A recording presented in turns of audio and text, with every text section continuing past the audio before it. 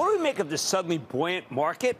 Look, I know it's hard to tune out the constant drumbeat of negativity, but that might be precisely the reason why stocks can bottom. In fact, there's a good chance maybe they already bottomed.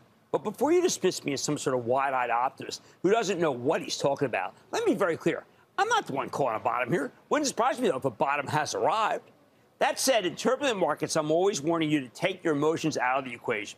You simply can't trust your gut in moments of extreme fear or extreme euphoria. House of pleasure. That's why so many people missed the peak last November, even though the Federal Reserve more or less declared war on high stock prices. I mean, J. Powell practically sent you an engraved invitation to a bear market. In recent weeks, though, I've been wondering if maybe we've gone too far in the other direction.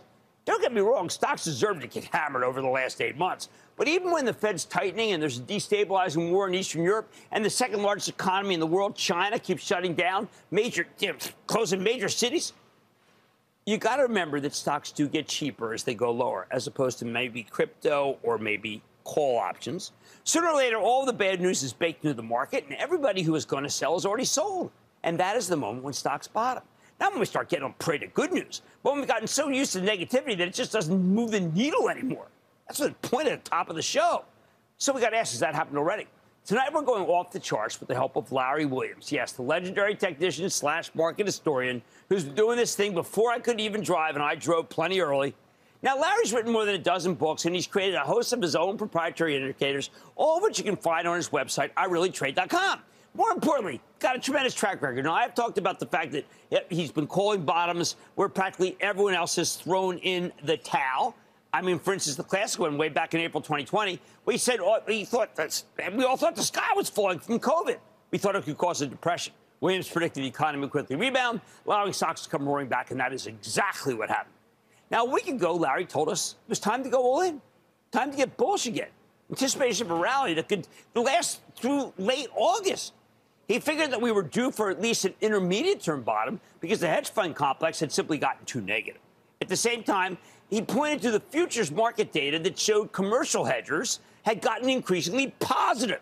Now, historically, this is important. When commercial hedgers and hedge funds are betting on opposite sides of the trade, you want to stick with the commercials who were bullish.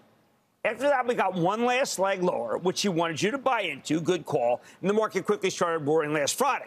Well, that rally got interrupted yesterday, which he still wanted you to buy, but that was because everybody was freaked out about some chatter that Apple plans to slow down its hiring. We got back on track today with that monster 754-point Dow rally.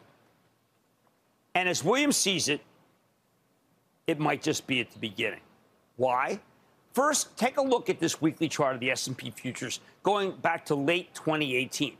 Remember how I said Larry's got all sorts of homebrewed metrics? The line at the bottom is his proprietary Williams panic indicator.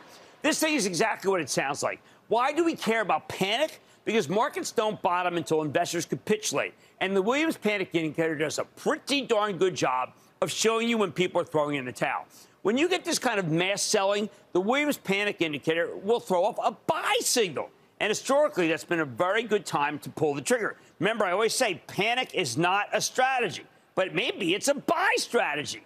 The panic indicator told you to buy in late 2018, right as the market bottomed in the wake of the Fed's overzealous rate hikes. Also told you to buy in March of 2020, when all sorts of institutional money managers were still terrified of the entire asset class. Wow, what a tremendous entry that was, right?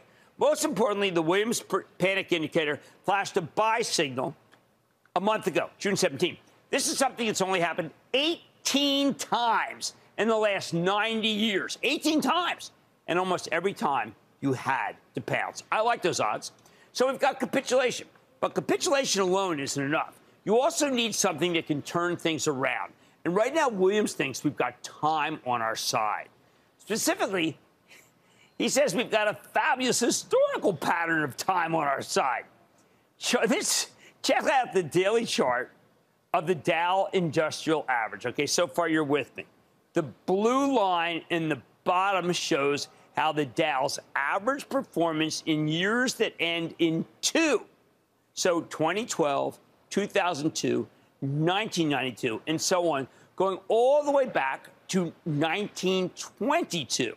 Now, this is what technicians actually call the decennial pattern. The blue line shows you the path the Dow took in in years that ended in 2.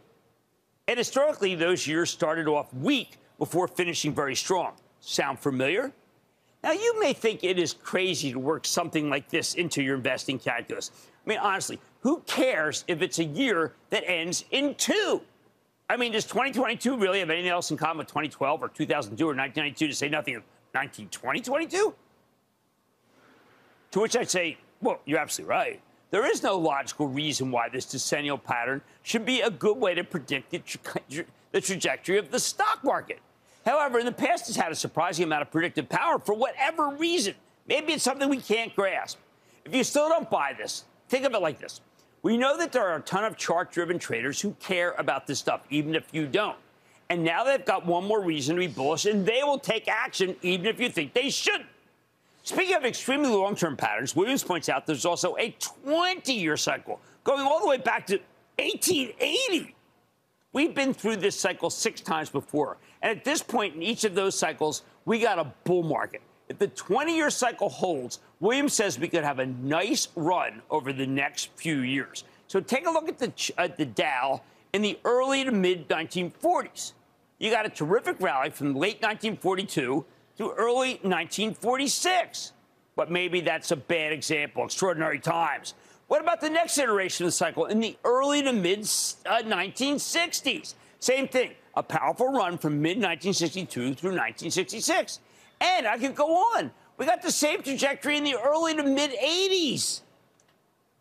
And then, again, 20-odd years ago.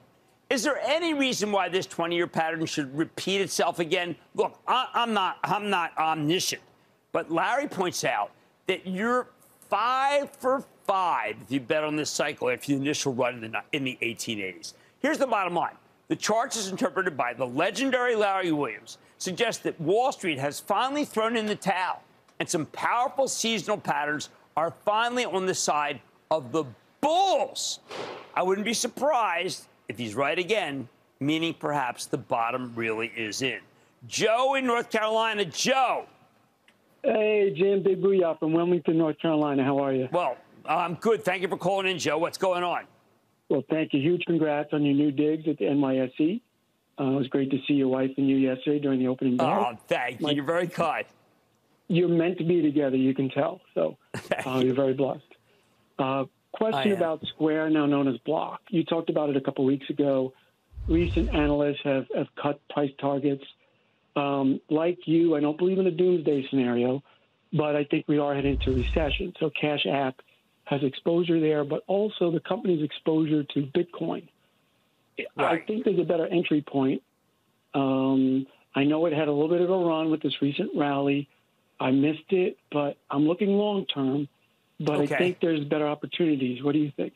Well, look, I think that this market's headed up a little bit, and stocks like Square, which are very overvalued on earnings, are going to do okay. But you know what? There's so many other stocks that are doing well. And I think you're right. The Square has issues in a recession. So I'd be careful. I'd be careful about this one. How about Thomas, my home state of New Jersey? Thomas. Hi, Jim. How are you? Booyah. Hi. Booyah. What's going on? Well, Jim, my question is about the stock Peloton. I heard that the stock went all the way to $30, in fact, was 31 and gone down to 9. I want to know what's the future.